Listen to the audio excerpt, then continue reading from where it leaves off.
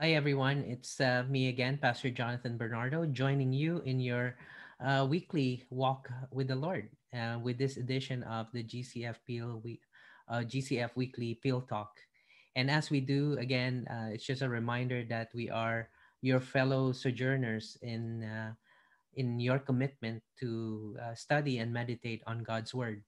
And in this week, we are taken to a brief passage in Daniel chapter 2, verses 20 to 21. And let me just read that so that we know the text that we're dealing with.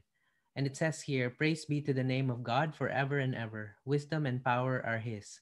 He changes times and seasons. He deposes kings and raises up others." Why don't I give a context first of this passage so that you can clearly see where it's coming from? This is at the beginning, early chapters of the book of Daniel. And we know, of course, at this point, Daniel was confronted with the responsibility of having to explain the dream of King Nebuchadnezzar. And if he's unable to do so, then he would risk being executed along with his friends for his inability to interpret the dreams.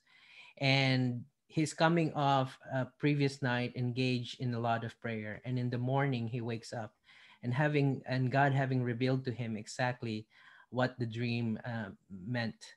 And so he comes out of obviously with a lot of praises and thanksgiving. And having said this, I just want to focus on one particular portion of this praise and his thanksgiving that he attributes to God in worship. And it says there, he changes times and seasons. We have a lot of things that are changing in our world today, especially through this pandemic. And I know it feels like most of us who are stuck at home, having to work from home, study from home, feels like nothing has changed so much. But on the contrary, things are changing. The landscape of our world is shifting. Political uh, powers are shifting according to how this pandemic is moving along. And people's lives are changing. Careers are changing. Jobs are changing. With the losses of jobs and gaining new jobs, career opportunities coming up, we are always dealing with changes. But Daniel reinforces the fact that it is God who is the authority behind this change. He is the true change champion in our lives. So there's two things we can learn from this to give us some perspective of how do we manage meaningful change in our lives. Every change is meaningful as long as we know for sure who is initiating these changes, because changes are not done for the sake of change. They are being done to point us to a certain direction, in fact to point us to a person.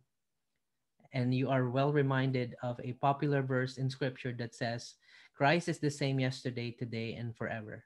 So this particular passage points to Christ himself. But let's step back a bit and see what this means for us. Because God here is proclaimed by Daniel as the one who is in charge of changing times and seasons. We need to make sure that we can adjust to those changes.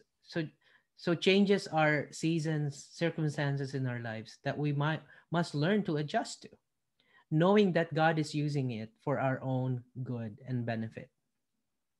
We need to be flexible. We need to make sure that we have the right spirit within us in order to have the right perspective for change so that we can manage it in a very healthy way.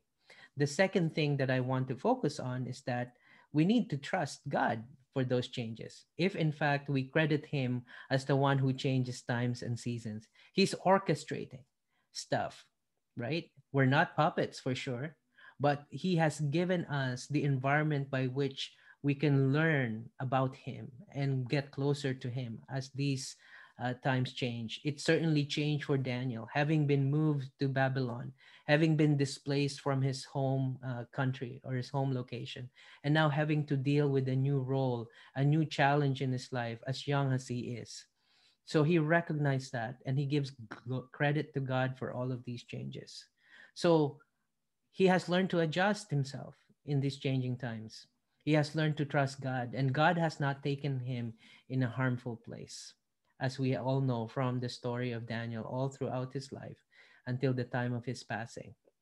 So I hope you're encouraged by that. If you're dealing with a change that seems insurmountable, overwhelming, or in fact, incredibly frustrating, maybe step back a bit.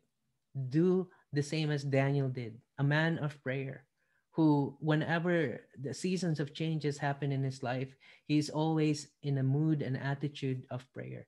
His knees are always broken, his knees are always bent in order to recognize God for who he is, the one who catalyzes changes, the one who champions changes in our lives, so that we are pointed to Christ, who is the same yesterday, today, and forever.